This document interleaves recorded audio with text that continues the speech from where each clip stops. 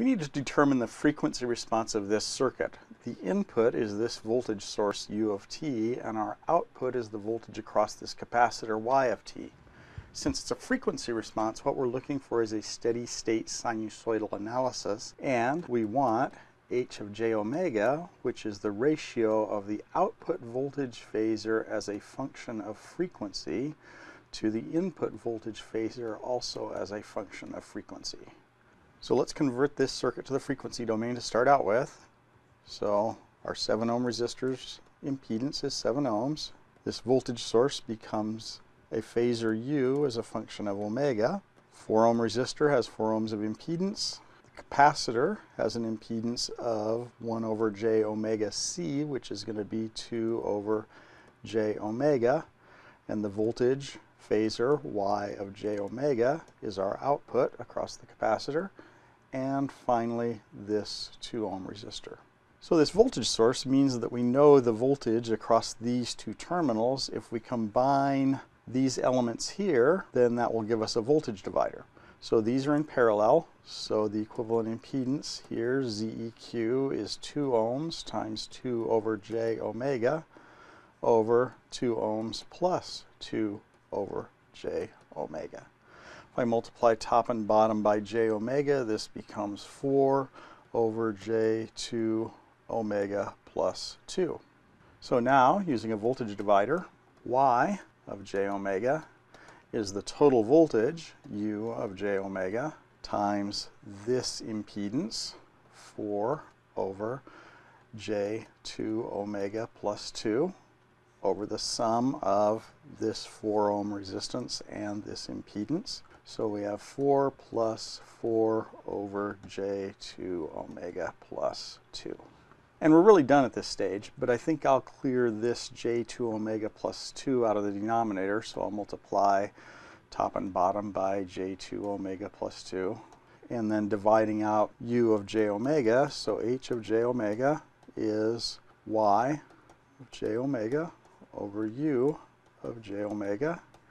And if I do this multiplication, this becomes 4 over 4 times j2 omega plus 2 plus 4, which, if I simplify it down, becomes 4 over j8 omega plus 12. When I do a frequency response, there's no reason not to check this result at low and high frequencies. Getting rid of some of the stuff that I don't need anymore. I can take advantage of what I know about the capacitor's behavior at low and high frequencies. So as omega goes to 0, the capacitor looks like an open circuit.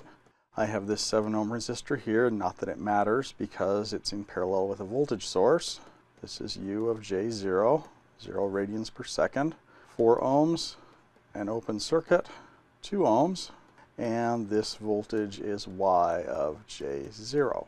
So this is a voltage divider now. Y of J0 is equal to U of J0 times 2 ohms over 2 ohms plus 4 ohms. So H of J0 is equal to 1/3.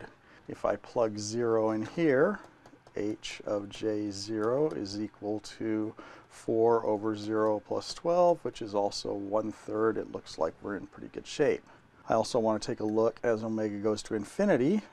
So that resistance, this voltage source, U of J infinity, 4 ohms. The capacitor becomes a short circuit at high frequencies, 2 ohms. And there is, by definition, no voltage difference across a short circuit. So Y of J infinity is equal to 0. So H of J infinity is equal to 0. And if I plug infinity in here, H of J infinity is equal to 4 over infinity plus 12, which is just 0, which checks out.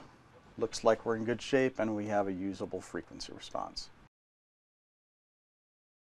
Now let's sketch the magnitude response of the circuit. So what we want is a plot as a function of frequency, so omega, which is always in radians per second, and the magnitude of H of J omega.